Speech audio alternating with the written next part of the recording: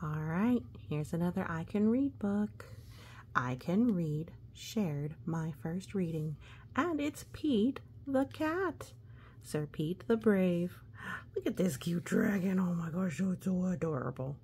And Pete, what does it say on his shield? It says C-A-T, cat, by James Dean. Look at that white castle. That's pretty cool. Do you think the dragon's going to be naughty? We'll see.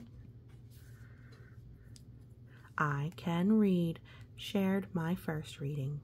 Pete the cat is the bravest knight in all the land. Follow Pete in this epic quest to find a dragon. We're going to find a dragon. So this book comes from Harper. It's part of the HarperCollins Publishers. And their website is www.icanread.com. And this is also available at www.petethecatbooks.com. So, by James Dean.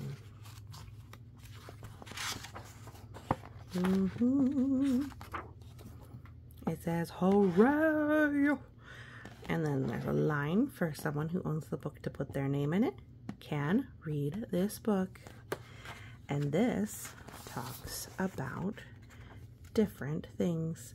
The My First is good for shared reading, basic language, word repetition, and whimsical illustrations. Whimsical is like silly or fun. Ideal for sharing with your emergent reader. Just say when people are learning to read. Oh, look, she's riding on the dragon. I think that's Callie. Alrighty. I Can Read my first reading. Pete the cat. Sir Pete the Brave. He's riding a horse, by James Dean.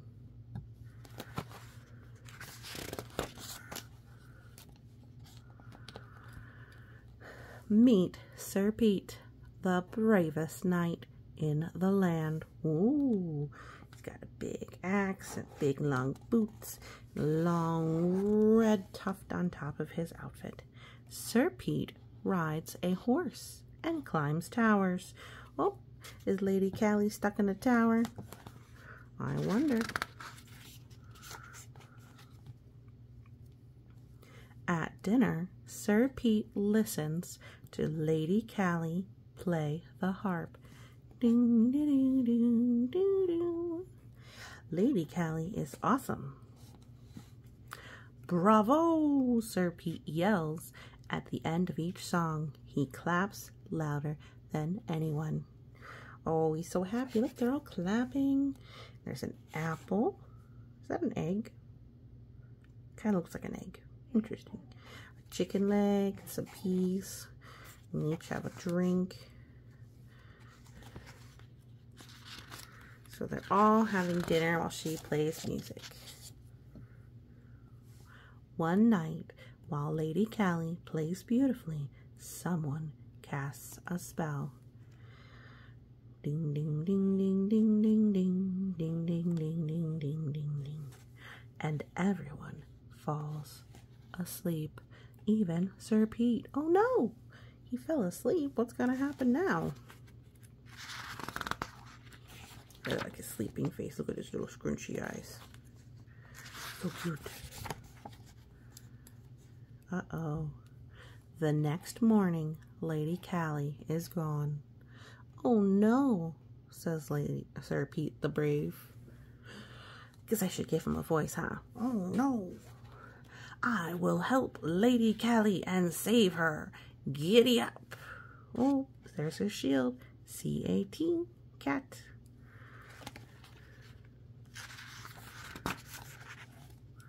Oh my goodness. Sir Pete falls in a hole. The hole is a dragon's footprint. I wonder which way the footprints go. Do you think these are the toes? Ooh, how many footprints are there? 1, 2, 3, 4, 5, 6, 7. Follow the footprints. Sir Pete says to his horse. Well, that's a well-trained horse that he can just tell it where to go.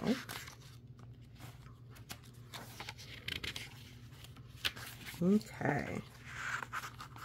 Did we follow the footprints? Did I skip a page? That's 13. Yep, nope, 14. There's numbers on the page, so you can see how far you've gone.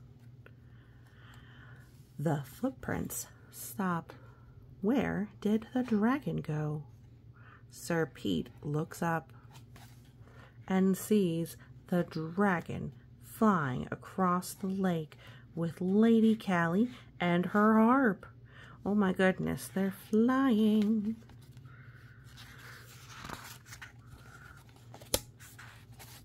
Sir Pete can't fly, but he can row. Look, he's gonna row in a boat. Across the lake he goes.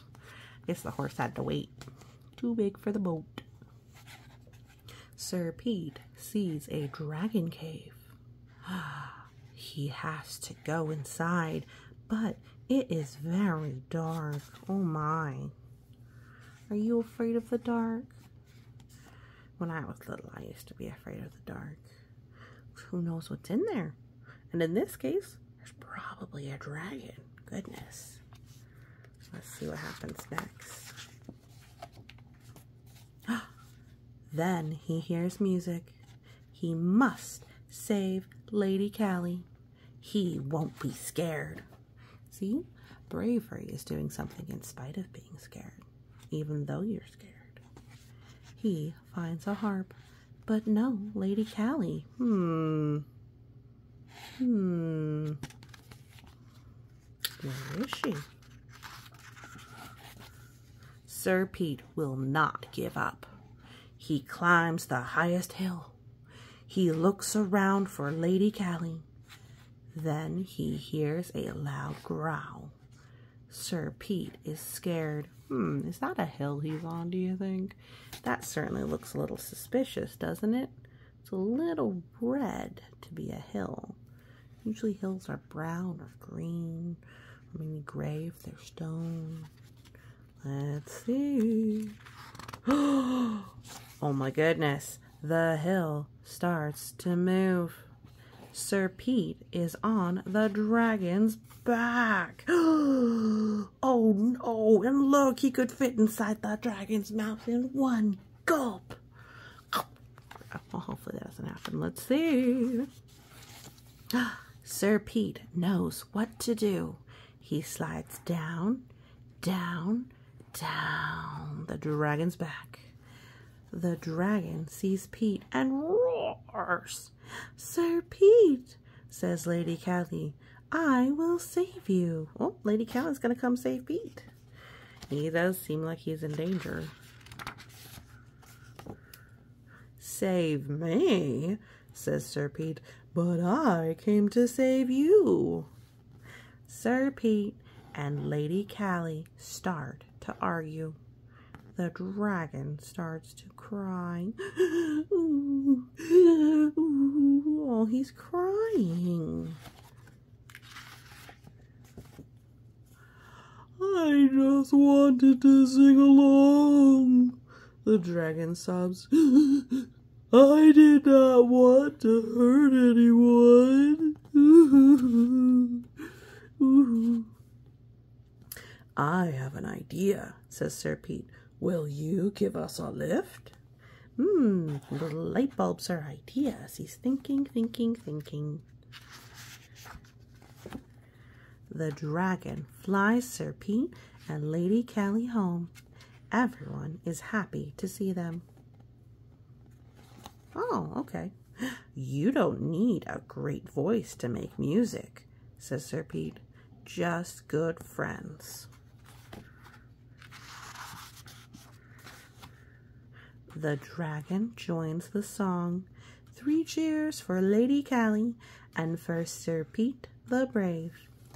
Now, even though he didn't fight the dragon, he's brave because he faced his fears of going into something scary. He went to go save Miss Callie, Lady Callie, and go into that dark cave, even though it was scary. And, well, Don't go on big adventures without a trusted adult, but there's plenty of little things that you can do to be brave. Solve a misunderstanding and figure things out. Well, I enjoyed that book. Hopefully you did too. Thanks so much for listening, and you have a great day.